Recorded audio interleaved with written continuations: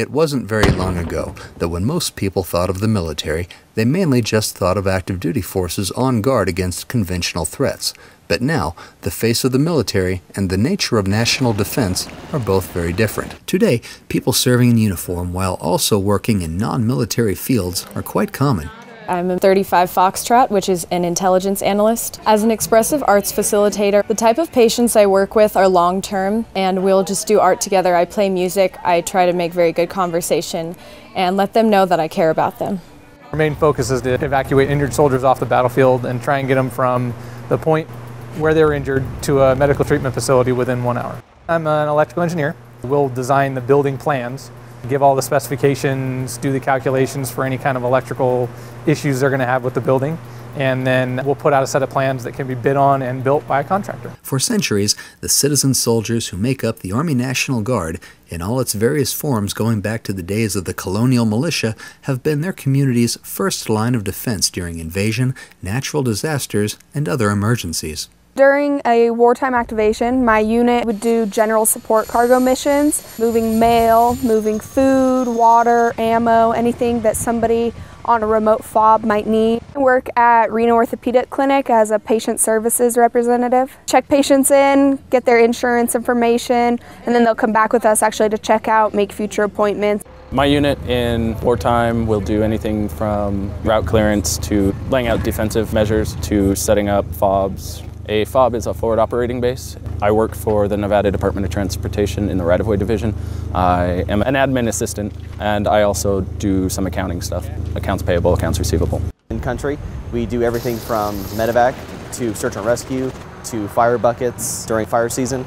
As a civilian, I am a professor of construction technology. I teach my students different aspects of construction, whether it be blueprint reading, estimating, or contract documents. It just depends on the class. When Guard soldiers aren't training to maintain proficiency in their military occupational specialties, their civilian jobs can be very different from what they do in the Guard. Sometimes, their civilian pursuits put them in a variety of unexpected places. We have different missions, combat support, as well as many other things. We're actually the Quick Reaction Force unit for Northern Nevada. If there was any sort of natural disaster, we would be the first ones called up to help the civilian, police, and fire department. I work at Starbucks, currently a supervisor. I make coffee, interact with customers, help problem solve if customers have any issues, a lot of different domains. We do transportation of ammo to food, supplies. It varies on what our mission is. My title is a medical assistant, and I assist with procedures with doctors, nurse practitioners, rooming patients, taking their vitals, just asking how they are overall, just build a relationship. In wartime, our mission would be anything regarding the aspects of mobility, counter-mobility, and survivability. In peacetime, our mission is to support any state natural disasters such as wildfires in conjunction with the local emergency response. As a civilian, I work with autistic children and teenagers. I tutor and teach essential living skills that everyone would need in their lives. What I like most about my civilian job is that I get to help them learn new things. Guard soldiers' various careers aren't necessarily glamorous, but their work maintains the world as we know it. As the old saying goes, the biggest disasters occur when the everyday things we take for granted suddenly stop working. If our unit was deployed, our unit would be tasked with maintaining vehicles, making sure they're able to roll at any time that is needed. The vehicles we usually work on are Humvees, 5 tons, anything with wheels that needs repaired.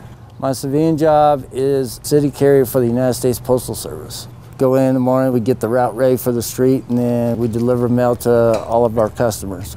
In a wartime deployment, our unit would forward deploy across the battlefield, and we would support those units on the ground with tactical and strategic communications. I do the op orders, the planning of the missions. As a civilian, I work for the city of Reno as a police officer. I don't have a normal day of work. Nothing I do is typical. There's no standard thing that I do on a daily basis. It's ever changing, which makes it so great. We do convoy operations. We go to places like Virginia City or Truckee, Tahoe. We also make sure our trucks are ready to go for convoys. I am a caregiver. I help elderly people make sure they eat supper, get into bed. I help dress them sometimes. I love my residents. That's my favorite thing about my job. It makes my job worth it because I know I'm helping somebody and I'm caring for somebody. While most people only expect to see the Guard in times of emergency, they actually see Guard members serving their community daily in various roles.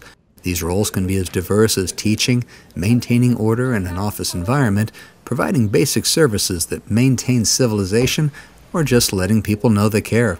Throughout this series, we've explored just a few examples of how the occupational diversity of the Army Guard automatically involves soldiers in their local community, because after all, the Army National Guard is the local community. Reporting for the 106th Public Affairs Detachment, I'm Army Staff Sergeant Shane Klistinsky.